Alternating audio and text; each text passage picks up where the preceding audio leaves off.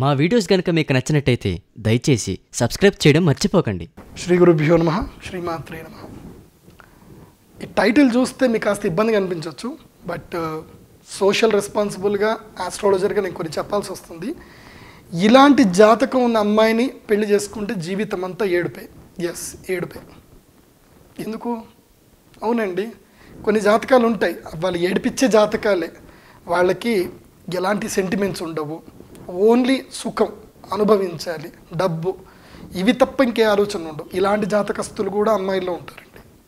So వాళ్ళకి జనాలను మనుషులతో ఆడుకోవడం వాళ్ళకి బాగా ఇష్టం అనమాట. మనుషులతో ఆడుకోవడం అనేది ఇష్టం ఉండే అమ్మాయిలు కొంతమంది ఉంటారు సొసైటీలో. వాళ్ళు చీడపురుగులు అనమాట. అంటే స్త్రీలకు చాలా గౌరవం ఇస్తాం మనము, కానీ ఇలాంటి స్త్రీలు చేయడం వల్ల వాళ్ళ గౌరవాన్ని పోగొట్టుకునే అవకాశం ఉంటుంది. అందుకోసం చాలామంది స్త్రీ ద్వేషులు ఉంటారు. కొంతమందికి ఇంట్లో స్త్రీలకు సంబంధించిన ఫోటోలు కూడా పెట్టుకొని వాళ్ళు ఉన్నారు. నేను చాలామందిని చూశాను నేను. సో ఎలాంటి జాతకం ఎందుకోసం అంటే, మీరు పెళ్లి చేసుకోబోతున్నప్పుడు అలాంటి అమ్మాయి మీ జీవితానికి వచ్చిందనుకోండి, ఇక మీ జీవితం సర్వనాశనం. సో ఆ జాతకం ఏంటిది అంటే, ముఖ్యంగా జాతకంలో లగ్నములో శని ఉండడం. లగ్నంలో శని ఉందనుకోండి, ఇక వాళ్ళు పిచ్చి మొండి ఉంటారు. ఇక వాళ్ళు ఎప్పుడు కూడా దేనికి కూడా వినరు. శని కుజులు కలుస్తున్నారనుకోండి, ఇంకా దరిద్రం అనమాట. మీ యొక్క నాశనం చూసే వరకు వాళ్ళు వదిలిపెట్టరు మిమ్మల్ని. లగ్నంలో శని ఉన్నా, శని కుజులు కలిసి ఉన్నా సరే, లగ్నంలో శని అనేటువంటి వాడు దుఃఖకారకుడు, మొండి గ్రహము. వీళ్ళ మొండితనం అంటే నేను పట్టిన కుందేలకి 3 కాళ్ళు అంటారు.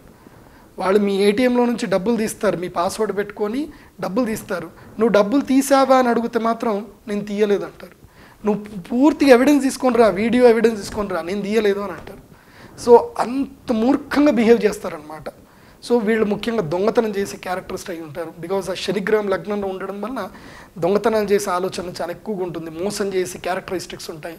అండ్ ఏ జాతకంలో, ఏ స్త్రీ జాతకంలో అయినా సరే సప్తమ స్థానంలో గనక శుక్రుడున్నా, అష్టమ స్థానంలో శుక్రుడున్నా, అష్టమాధిపతి సప్తమంలో ఉన్న, సప్తమాధిపతి అష్టమంలో ఉన్న, లగ్నాధిపతి అష్టమంలో ఉన్న, సప్తమాధిపతి లగ్నంలో ఉండి ఆ శుక్రుడిని పాపగ్రహాలు కలిసి ఉన్నా సరే, ఈ యోగాలు ఉన్నటువంటి అమ్మాయి జాతక ప్రకారం ఏంటంటే తప్పకుండా అమ్మాయిని చేసుకున్నటువంటి వాడు నాశనం అవుతాడు.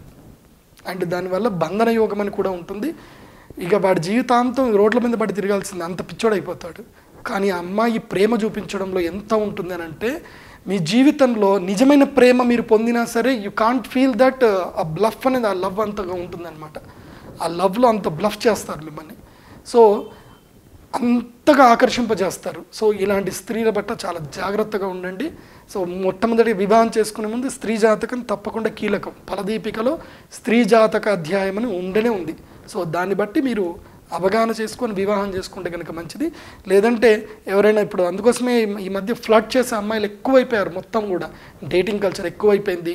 సో అబ్బాయిల్ని ట్రాప్ చేయడం, వాళ్ళ దగ్గర నుంచి డబ్బులు లాగడము, ఈ మధ్య కొత్త బిజినెస్ కూడా అయిపోయింది. వివాహం అనేది చాలా పెద్ద బిజినెస్ అయిపోయింది. అంటే అబ్బాయిని పెళ్లి చేసుకొని అబ్బాయి ఒక ఐటీ రిటర్న్స్ ఫైల్స్ పెద్దగా ఫైల్ చేసి అబ్బాయిని చంపేయడం, ఆ ఇన్సూరెన్స్ క్లెయిమ్ చేసుకొని ఎంజాయ్ చేయడం. సో 1 సంవత్సరంలో కోటీశ్వర్లు అయిపోవచ్చు. ఈ మధ్యకాలంలో ఇన్సూరెన్స్ కంపెనీ 3 కోట్లు కూడా ఇన్సూరెన్స్ ఇస్తున్నాయి యాజ్ అన్ ఇన్కమ్. సో అలా ఒక అబ్బాయి మీద దాదాపు 2-3 లక్షలు పెట్టుబడి పెట్టడము, చంపేయడము, 3 కోట్లు తీసుకోవడం. సో ప్లీజ్ జాగ్రత్తగా ఉండండి ఈ విషయం లోపల. కాబట్టి ఇలాంటి అమ్మాయిల విషయం లోపల మొదలు జాతకం చూసుకొని ముందుకెళ్ళాలి. జాతకం చూస్తే కంప్లీట్గా స్కానింగ్ చేసినట్టుగా చెప్పేయచ్చండి వాళ్ళ క్యారెక్టరిస్టిక్స్ అన్నీ కూడా. That is astrology.